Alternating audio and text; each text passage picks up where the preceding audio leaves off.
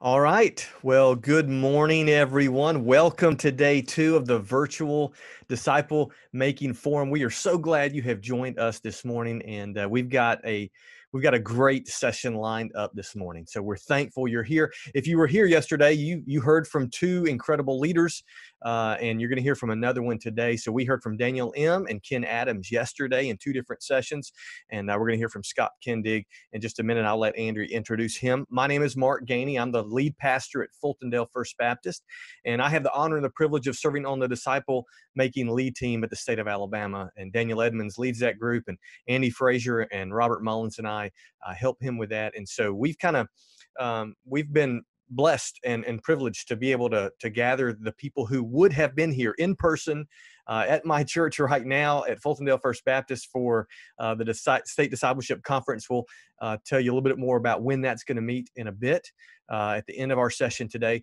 But instead of meeting in person, we're gathering virtually. And so we're thankful that they agreed to do that. And so I'm going to pray for us, and then I'm going to hand it over to Andy, who will introduce Scott. So let's pray. Father, thank you so much for another opportunity to hear from a leader in disciple making. And Father, thank you for those who have gathered here. Thank you for their interest and passion for fulfilling the Great Commission, the mandate you've given us. And so, Father, I pray that for the next few minutes, God, we'd be able to eliminate distractions and focus on what you would have us to hear and what you would have us to learn and put in practice in our churches and in our lives. It's in Jesus' name we pray. Amen. All right, Andy, take it away. Good morning, everybody. Mark, thank you for opening our time together today. And wow, what a great day we had yesterday with Daniel M. and Ken Adams. They shared some things that were very, very helpful, insightful, encouraging, and even challenging. And I know this morning's going to be the same. We're thankful for Scott Kindig, who is joining us all the way from San Antonio, Texas. Scott serves as the executive pastor for Kingdom Initiatives there at Community Bible Church in San Antonio. Scott is a disciple maker. I don't know of any other way to describe him, mainly because he has been discipled. He loves to make disciples. Some people invested in him early on in his walk with Christ, and that's just kind of stuck with him. He loves the idea of being in continually investing in the lives of others. He loves multiplying. He loves being a part of the genesis of movements of disciple making. So the Lord has actually influenced a lot of what we're doing here in the state of Alabama through Scott's ministry and Scott's friendship and partnership. You can talk to Robert Mullins or Larry Heitch or Brandon Fombia about that. They were discipled by Scott. So, Scott, we're so thankful that you could join us today. Let me encourage all of you who are with us as we go along, use the chat function to just kind of communicate with each other. You can even comment on what's happening there. But if you want to ask Scott a question, use the Q&A. We'll be glad to bring your questions up and try to get Scott to answer those at the end of his time. So make sure also, as you get ready to do this, that you get a pen and paper handy. You're going to want to take notes with what Scott has to say today. So Scott, we're so thankful that you could join us, and we really appreciate the time you've given us here this morning. Now I'm going to turn it over to my friend Scott Kindig. I'm excited about the time that we have together, and I want to dive in just as quick as we can. And my 2 goals basically for today has been, can we look at how Jesus multiplied, and can we imitate that? So if we can look at how Jesus did things, and then we can copy what we do from his model and the ways that he made disciples, we're going to be significantly further down the road if we follow the model of the master disciple maker. So there's a couple things I want to show you, and in the chat bar, feel free to put questions in there, and feel free to make comments, and we can pick up those things as we go through our time together. But what I want to show you is that God, from the very beginning in Genesis, had this idea that he was going to create the world, and that we were going to inhabit the world, and we were going to represent him well everywhere that we go. And he gave us the really divine mandate for us to be fruitful and multiply. And so I want to show you just a little way to look at multiplication that might be a little different than what we got in our third grade multiplication table reality. And so what we're going to look at is a model that shows that there's fruitfulness in relationship with Jesus. And the way that we're going to support that is these three overlapping circles give us 5 different opportunities to look at how we approach ministry. This relates to disciple making, but it also relates to leadership development, multiplication. It also relates to church planting. And so one of the things we want to do is we want to look at these overlapping circles, and we want to consider how we can be fruitful and multiply. And so what we're going to do is we're going to call level 1 subtracting. That's a subtracting reality. Level 3 is addition, and level 5 is multiplication. So what we have is subtraction, addition, and multiplication. We're going to do a couple quick, really fun things here that you're going to like a whole lot. So if you look at addition, 1 plus 1 equals, okay, you can put them up on your hands, 2. All right, that's right. But 1 times 1 equals 1.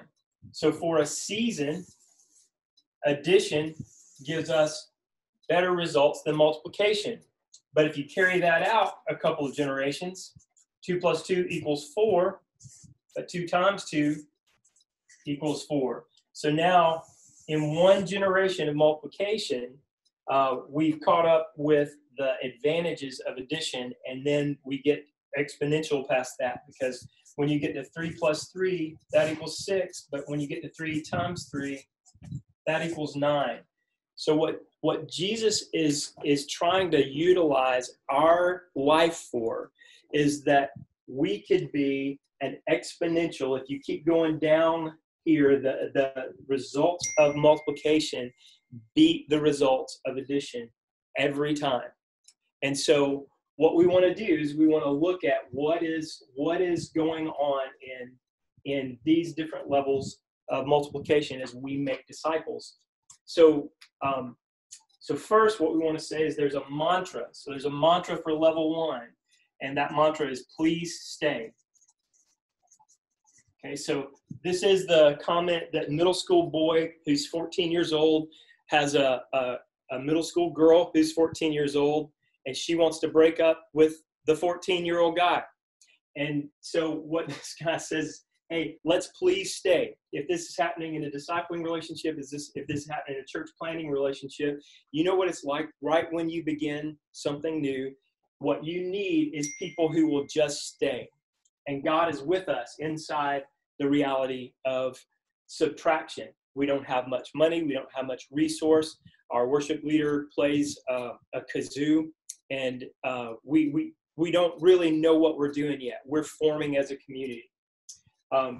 So level 2 is not quite yet to addition. So it's somewhere between subtraction and addition. And the reality here is what we're trying to do at level 2 is just survival. We want to survive. We want to keep moving forward in our discipling relationships. We want to keep moving forward in our direction, if we're a church plant or a missional group or a community group. We want to multiply.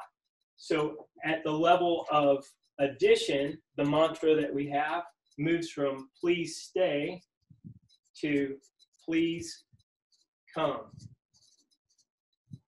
And what's happening over here is we're not doing very well because we're new at this. At level 2, we're kind of figuring this out. We feel like we can pay our bills. We feel like we can survive.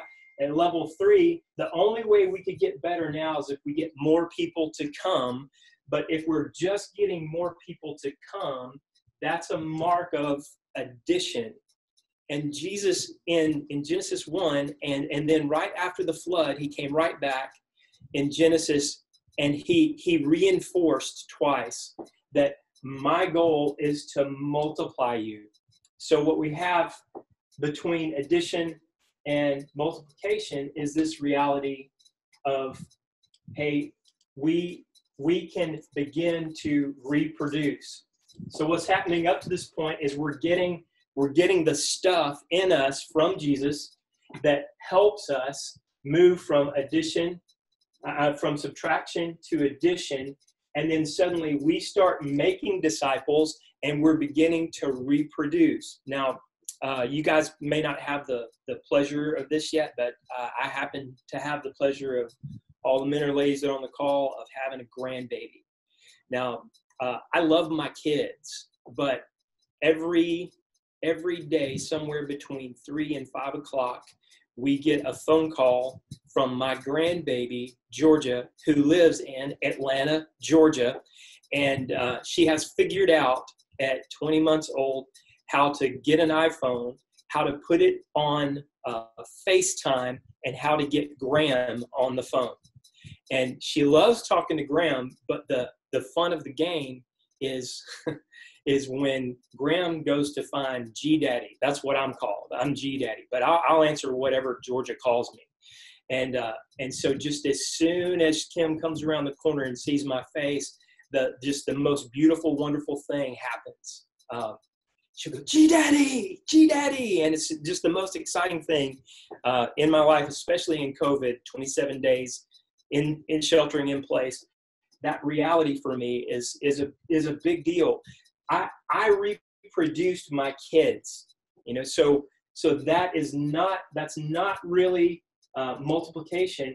So what happened is Kim and I have 4 kids. There's two of us, and now there's 4 kids: Seth, Nate, Drew, and Mary Beth. And thank God they all got their DNA from their mothers, so they're really smart. But the challenge and the reality that we have is, when do we multiply? It's when your babies start having babies. And so when we move to multiplication, the reality is I have made disciples of people who are making disciples of people. And if we do this right, if we do this the Jesus kind of pattern, what we begin to see is begin to see generations of disciples start coming out from under generations of disciples. When Robert and I began talking about these concepts, and he started gathering people around him locally, he invested in the people that were closest to him. And now there's several generations of disciples that come from the Robert Mullins tree of disciple making, because we moved from subtraction to survival, through addition into reproduction, so that we could finally have babies who are making babies who are making babies discipleship wise. And disciple making is so significant to Jesus that what happens is, you can probably intuitively pick this up, but you move from please stay and subtraction to please come, because we're doing a pretty good job now. We can probably hang out and do some good stuff together here at this level. But the only way this gets better is if more people come, which is the mantra of the church. Let's measure the number of people in seats. Let's measure the offering. Let's measure the baptisms. But when you get to multiplication, for the first time, you have the opportunity not just to please stay, not just to please come, but all of a sudden you have the opportunity to send people to go make disciples. And when you invest in people over a long period of time, which Jesus had 12 guys for 3 years, and he spent more than 50% of his time with those 12 guys for 3 years. Those of you that have heard me say that God's formula for and strategy for bringing peace to the Middle East was that he made disciples. His strategy for making peace in the toughest parts of the toughest cities was he spent 3 years with 12 disciples. 50% of his time, if you follow him around the Gospels, was given to him being with the 12 or with parts of the 12, the 3 and the 1. And so Jesus showed us not only can we be fruitful and multiply, but can we be fruitful and multiply so that we become a blessing to all nations? From San Antonio, could we do something here in this city that would spread to all nations? And as we gather the people who are close to us, like Robert did, like Andy's doing, like Mark does, like the discipleship department is pressing forward in Alabama, this whole idea of multiplication, that disciple making was Jesus' primary ministry strategy to continue his ministry on planet Earth once he ascended. And I want you to know it was so effective that the believers, who there were about 120 in an upper room, were scared to death until Pentecost.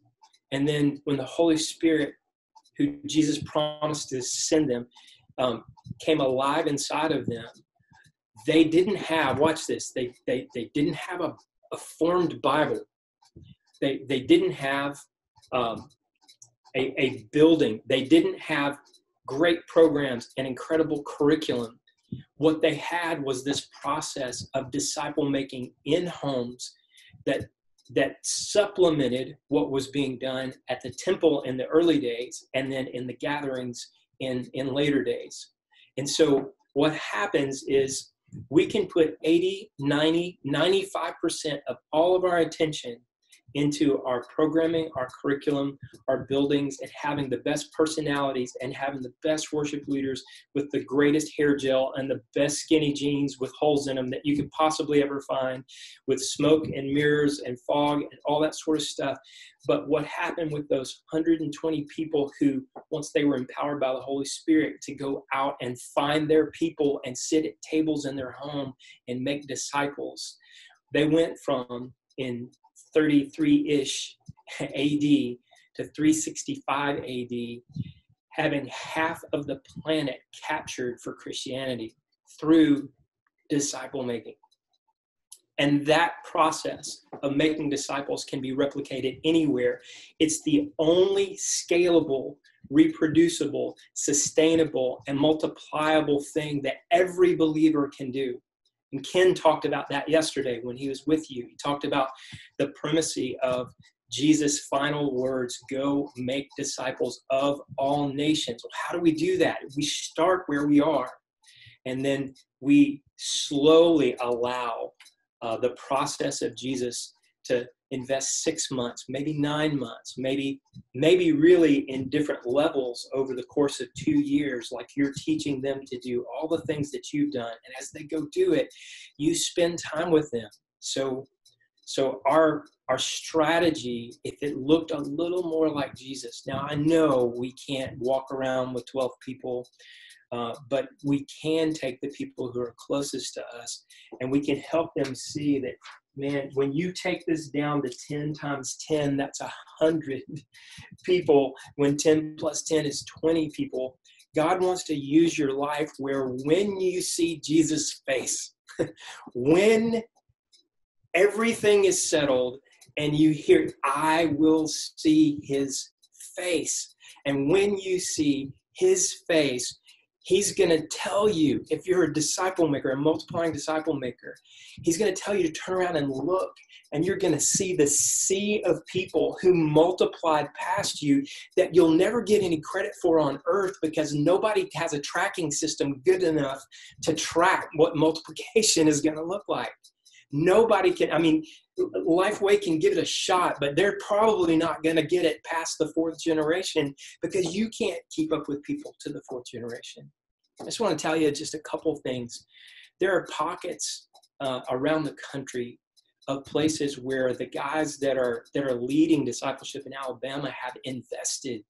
In the Northwest, there's a set of churches that when they began to live life together, and when they began to multiply, and when they began to use Jesus' methods that a church system of 2.5 churches that were doing pretty well has turned into over the span of 6 years because of leadership development through disciple making, that they've planted 16 churches in the span of just a handful of years because they have enough leaders that they can send.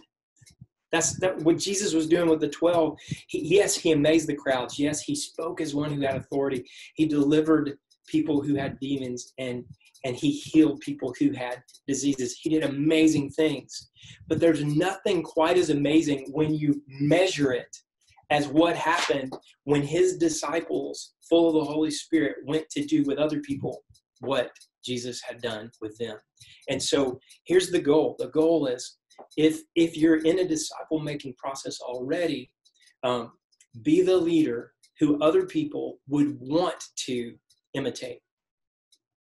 We want to have a life worthy of imitation, so we can't be the people who are worn out, torn down, beat up, angry, bitter, upset over whatever the government's doing or over whatever's happening in my church. The reality is, at the disciple-making level, you can multiply. And you can have, when you see Jesus' face, that turnaround moment where you see literally myriads of people. Now, one of the things that I want to do, I want to add to this real quick, and then we'll kind of move to another thing. One of the things that we're discovering now is if you were to take these 3 issues in discipleship, the way we do discipleship now in most churches is based on your IQ. We want to teach you in classes, and that is a form of discipleship. We want to teach you in classes, but much of the teaching about discipleship is really about your IQ. Your IQ is your intelligence quotient, and I know everybody in Alabama has 200 or 300 more points in their IQ than anyone else has in the state. Believe me, I'm from Georgia and I'm from Texas, so I know how smart people in Alabama are, and so the IQ is high there. So this works in lots of places in Alabama. In Texas and Georgia, it doesn't work quite as well. We have to really work hard to help our IQs, be able to help other people. But the reality that we have is IQ alone only gives us the information about Jesus. And so we can do information transfer really, really well if we teach. But Jesus took teaching to a whole nother level that's called training. So he apprenticed people with him.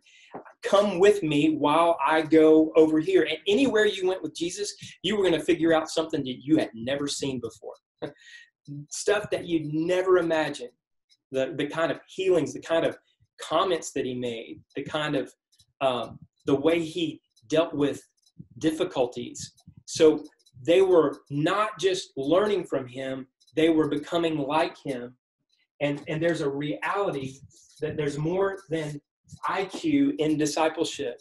There's also EQ. This is your emotional intelligence. And your emotional intelligence lets you realize a moment when God's breaking through and great things are happening because of that moment.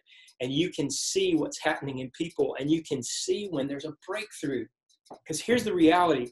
What Jesus did by giving us the Word of God and by teaching us and having all the record is he gave us the best truth in the history of the world. We have the best truth. We have it.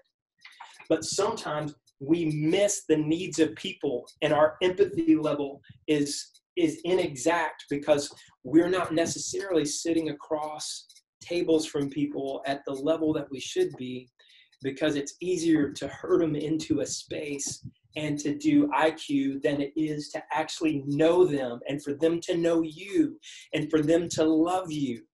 And listen to me. I mean, really listen to this. The emotional reality of being a pastor and being a leader is a heavy weight. It can pull you down into all the negative things that are taking place, things people might say, slander, gossip in the church, all that kind of stuff is going on. And so we have to be emotionally healthy so that the best truth can actually get to the right places in our heart. And the way that works is it's perfect, just like this. God breaks into you. There's an inbreaking of the kingdom of God that takes place when he teaches you something, or when another brother or sister sits down with you and leads you through something, and you can see like the impact and the emotion that brings.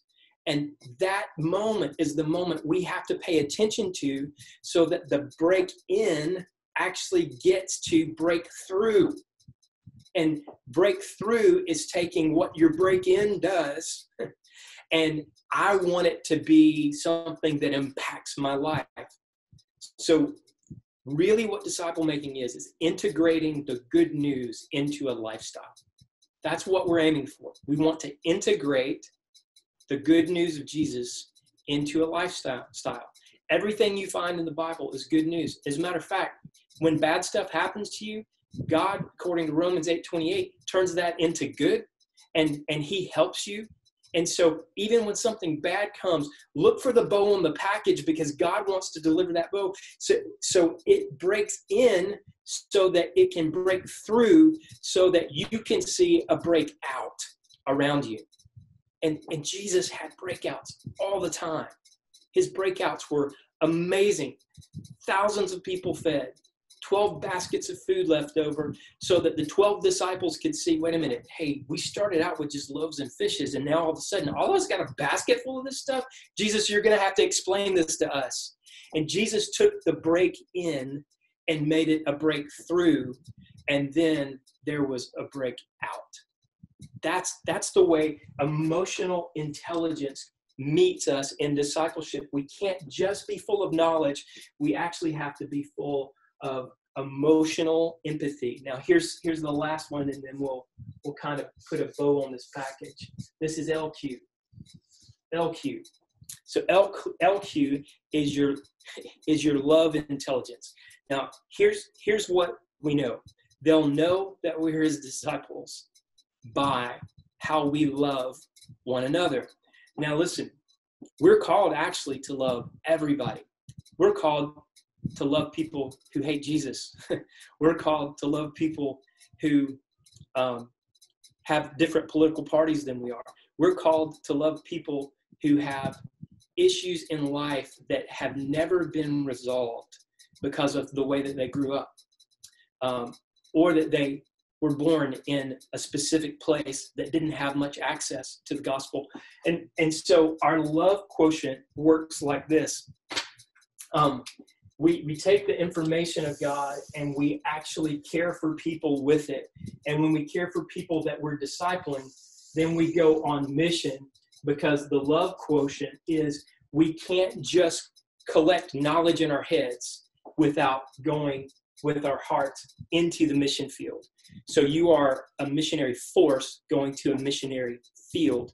And when we have a force field at work like that, we have intelligence, you have your IQ, you have your EQ, you have your love quotient. We are moving forward on mission, because we're not making disciples if we're not going on mission. We're not making disciples if our disciples don't make disciples. And so what we have to do is create a scalable, sustainable, reproducible, multipliable way for you to take what has been poured into you and for that to spill over into everybody around you. Now, real quick, like what I'd love to see on the call and in the chat for just a minute is how many of you have actually had someone who took a season of time, 6 months, 9 months, a year, and they intentionally poured into you, and all the capital that somebody had put into them, they put into you. Now you can use the reaction mode there. You can clap. You can raise your hand. You can get on the screen. You can do this deal. Yes, I had that.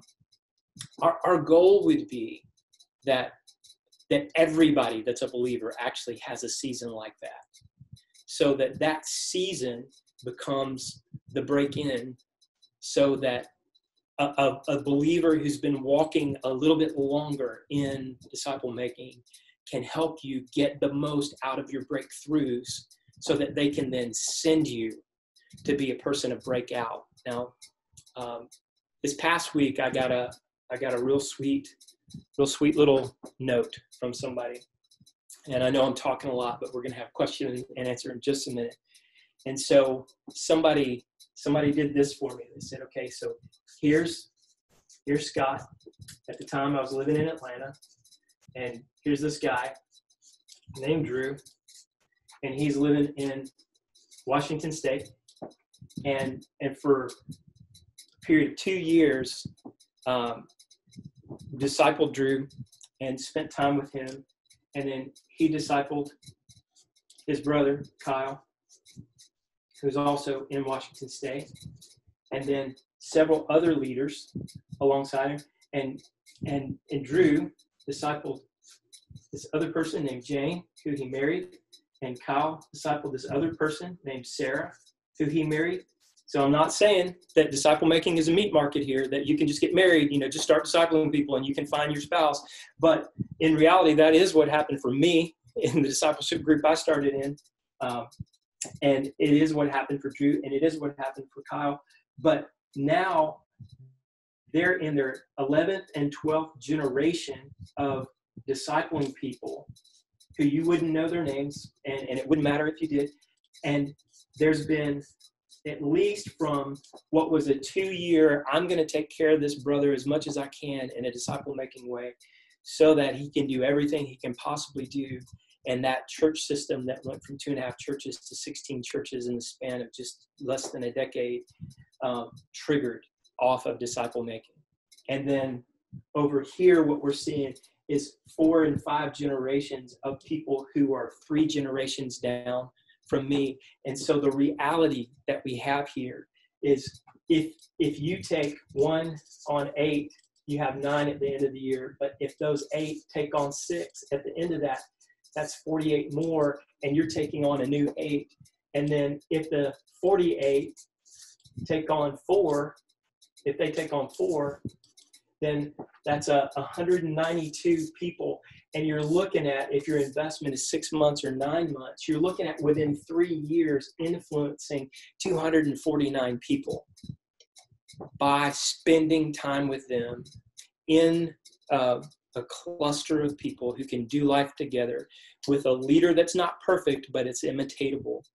And our goal is to help as many people as possible have a reality like that. You can still have gatherings at church and do all of the things that you do at church. It's a great swimming pool for the people that you'll find that you can disciple. And then the people that you disciple become leaders, and all of a sudden, over the span of just a couple years, in a couple of the places that we've been, we've seen 6 and 7 turnover multiplying into leaders who have the same vocabulary and the same DNA. And the 12 had Jesus' DNA so much that without Jesus being present on the planet anymore, they went from 120 people scared to death in an upper room to 20, what Rodney Stark says is 20 million people at a time, where the planet of the earth had 40 million people in it. This is not just selling a better mousetrap. This is a reality of how much can we get as much as possible like Jesus in the way that we make disciples, that sit at our tables a little more frequently, and that we talk about what is the break-in that breaks through so that we can break out.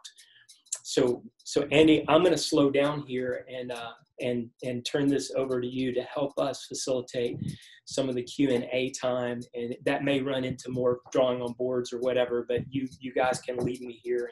I'm going to grab a drink of water and let you guys get us started on that. Yeah, Scott, thank you so much for leading us. I mentioned in the chat that this is more like drinking from a fire hydrant than it is sipping gently from a water fountain. So I'm so sorry about that.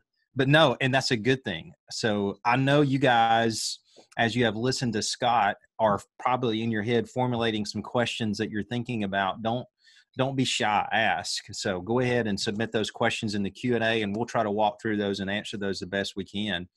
Scott, a couple of questions we have to start with are, it's being asked that someone in their current experience seems to kind of get locked out at stage 3, that the addition stage, the please come stage. Do you see movement to 4 and 5 as more organic or a loving push of encouragement? So I don't want to try to assume details in that question, but I'm guessing you see what they're talking about there. Yes, sir. Yes, sir. I'll put this back up real quick. I want to show you a couple things to try to answer that question just a little bit. So there's some resistors in everything that we do. And so if you look at this mark at level 2, it represents kind of a force field, a magnetic force field, because everybody that's at 1 wants to end up at 2 or 3 because it's just better. You can pay your bills. That's a nice thing. And there's a second force field that takes place right here at level 4. And here's what happens is as you move, and so let me just give you some stats real quick. As you move from 80% of churches in America are in level 1. And that means the way they categorize this is they're 100 or less and declining. So 80% of churches are here. For a long time, 16% of churches were here, but over the last 4 or 5 years, this is an exponential format from Todd Wilson. You can actually go on exponential.org and you can download a book about this right here if you want more information. But it used to be 16% here, and now it's 13% of churches are 100 plus, and this is all goes 100 plus all the way to megachurch, level 3 in addition. And so this used to be 4%, but now there's 7% of churches in America that are in reproduction. That means like they're multiplying services, they're multi-siding, they're figuring out ways to have they're figuring out ways to fix space problems. And then they realize these space problems keep coming. So what we've got to do is we've got to start sending some people to be a church somewhere. So the reality is the second force field comes this direction. And by the way, if you guys want to get on a call later with more depth in this, we can certainly do it. But this mirrors the journey from being slaves in Egypt to crossing the Red Sea to the wilderness to the Jordan River and then to the Promised Land. And so what happens here is forces try to keep you when you start getting to 3, 3.5, and 4. That area, what happens is all the forces that can be conjured up by the enemy try to push us back this direction. So what happens when you move from layer to layer is from here to here, you can pay your bills. From here to here, you're doing what your original vision was intended to do. But if it stays in addition world, like we just need a few more rears and seats this week than we had last week, we need a few more dollars in the bank account than we had last week, we have more baptisms, then we're staying in the operating system of addition. And so what we have to do is start making decisions differently. And I'll show you how easy this is. The operating system in level 1 is we can't. Our only hope of success is if God can. So God comes in and he does miracles. So the operating system is actually what defines what level you're in. You might look like you're in a level 3, but actually be thinking with an operating system of we can't. That's a sort of a poverty mindset in church. God has all the resources that you need. The operating system in level 3 is we can and you can help. What that means is us paid professionals who have degrees, we can take care of things if you guys just show up and you pay your tithe and you pay the tax and you pray for the missionaries. That's all we need you to do. And the operating system that moves from, the mantra is please stay, please come, please go. The operating system is we can't, we can, you can help. And this is probably intuitive again. Now it's you can. Why? Because we've discipled you and we can help. Then staff becomes the people who are equipping the saints for the works of service that God's prepared for them to do. So you move on this by the operating system that you embrace. And so when you start making decisions like, you know what, our people are confident, they can do some of the stuff that we're killing ourselves trying to do. When you start thinking that way, you're really close to sending and multiplying. So it is organic. But what we've discovered is you don't move this way as church planning reality unless you move this way disciple-making reality. So disciple-making reality precedes groups multiplying, and it precedes churches planting. That leads right into a combination of several questions we're having that kind of have the same theme. Is kind of being asked, all right, how do you maintain this fidelity and this sense of mission in reproducing and multiplying? How do you maintain that as you go in those that you disciple? I mean, not just trying to have a small group Bible study or a closed group Bible fellowship or whatever. How do you maintain that drive and that passion to keep going, to keep multiplying, to keep reproducing? Yeah, so this is a fun question for me. For example, Mark and Andy and Robert and Brandon and Larry and the crew of people that we have been investing in each other for several years now. We're like a brotherhood when we get together. It's what happens is when you have the IQ and the EQ together, there's some sort of a bond that takes place. And even though I stop discipling a group of people so that they can go disciple others, they still find a way to my house and my table about once a month for a while. And so we stay relationally connected. We have to love each other because the Bible tells us we have to love each other. But when we like each other, that's a whole nother deal. And so we become this posse of people who are about the same thing, but we all do it in our own personality, in our own context. What I do is not going to look like what you do.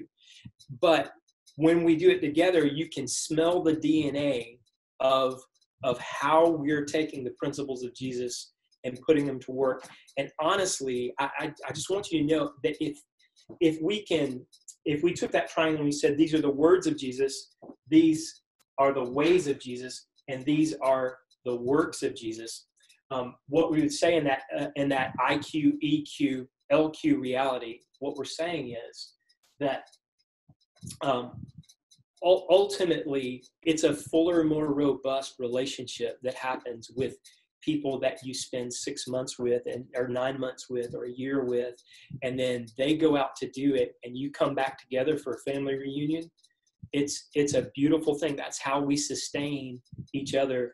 And to be honest, about every 6 months, we now try to get all of the people who've been involved in discipleship together about every 6 months so that we can say, hey, we want to hear what God's doing over there. What's the break-in that has broken through, that's broken out in your place? And how did it happen? Tell us about it. So we become a community, even though we're not in the same church or in the same states, we become a community and we learn from each other.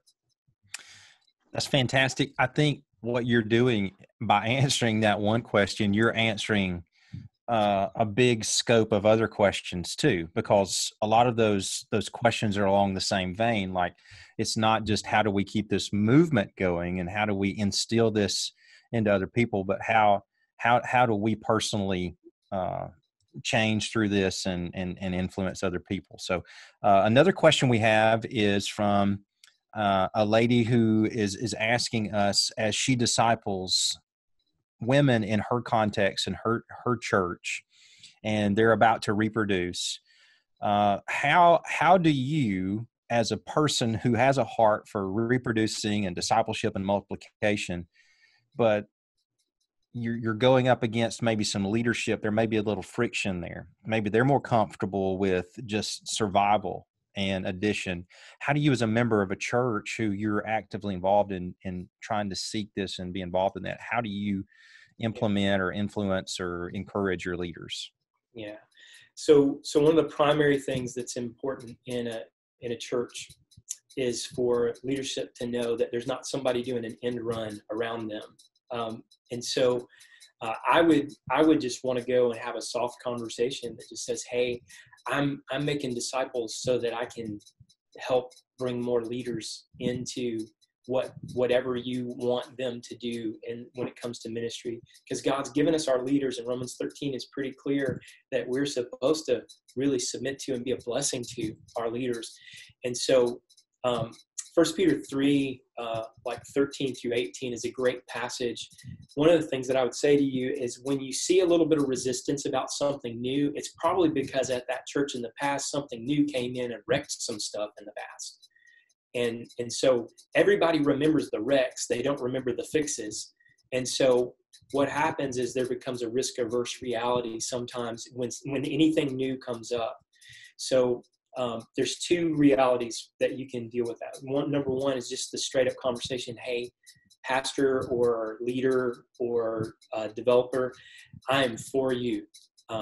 But my thing just happens to be making disciples, and I love to make disciples, and I'd love to see an opportunity for me to make disciples, and then for you to deploy them into ministry wherever they are. I'd love to be one of your leadership development people that helps this process go through. I'd love to sit down with you and show it all to you, everything that we want to do. The second thing is to just do it slow and steady. The greatest things in the world. So the first church that we implemented this at, for a while, it was the weird thing nobody understood. And then it became kind of, there are people who are coming out of this with stuff I don't have. And so they're not looking at which Bible study can I sign up for anymore. They're looking at how can I get what this person has? And so when we disciple people rightly, what happens is people start saying, hey, what's he having? I think I'll have some of that, and so the reality is if you go and you work hard to disciple people, and then they begin to disciple people, then it can become a huge blessing to the church. But you need to make sure that your leaders are feeling fully supported by you, and I know that's difficult in some places at some times, but I think if you should explain your ministry to them in a very cautious and really safe way, they will love the outcome. So help them love the outcome. Yeah, that is a gracious and loving way to address that. When people start noticing the life change and the transformation and how this is helping their church, it's kind of hard to push back against that. So I want to kind of end this time together, Scott, with something that I think is the elephant in the room. I mean, it's obvious all of this prior to the last 2 months or so would be a lot easier to understand in our culture and our context. But give us a little bit of direction right now on what you're seeing in your church and in these multiplying movements and relationships you have. Give us a little bit of information on how that's being helpful right now when people can't meet in person and gather in person, and maybe even give us a little direction of what you see where we're headed in the near future with applying this to our churches and our ministries. So what's great, what I think has happened in this season of COVID is that we have time to do some things that we have not had time to do in the past, and we need to pay attention to the most important things. I would say the first words of Jesus were pretty important. In Mark chapter 1, he said, "The time has come, the kingdom of God is at hand, repent and believe the good news." So I'm here and I'm available for you. Take me up on it and get all you can out of it. That's a big word. The last words of Jesus were what Ken talked about yesterday. Go make disciples of all nations, not just people in your backyard, but actually we're in the military city, USA. So every time we disciple somebody that's in the military, we know we're deploying them to somewhere in the world.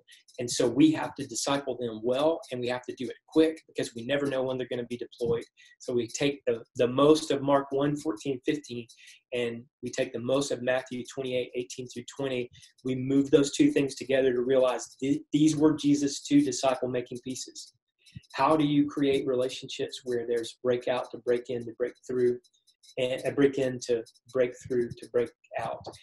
How do you create that? And the reality is, for years the church has said, if we only had something that was multipliable and scalable, if we only had something that would come along and give us the opportunity not to be stuck behind a desk doing admin, but to actually be in the faces of people making disciples. Well, God blessed that in this season. And I have 4 huddles that we're doing on staff with people I could not ever get into huddles in the past because their job is so intense. And so on Monday, Tuesday, Wednesday, Thursday, we have these huddles that we're pouring into people who don't have time, but suddenly they have time. And what they would say, now listen to me, this is big stuff. You can't do that over a screen. Well, here's the reality. Right now, we can't do it without a screen because we're shelter in place. So we've been given a gift to be able to do this. And here's what our executive administrative leader has said to us. I've never had the time to sit down and do this before. And I really thought it was stupid to try to do it on a computer, but there's something about seeing everybody's faces. We can actually do the IQ, the EQ, and the LQ all at the same time because I see all of your faces in the screen, and they begin to actually start discipling each other. So the best discipleship huddle that we have is when I talk less and the people are starting to take it over because that they're going to be really good leaders in the next generation.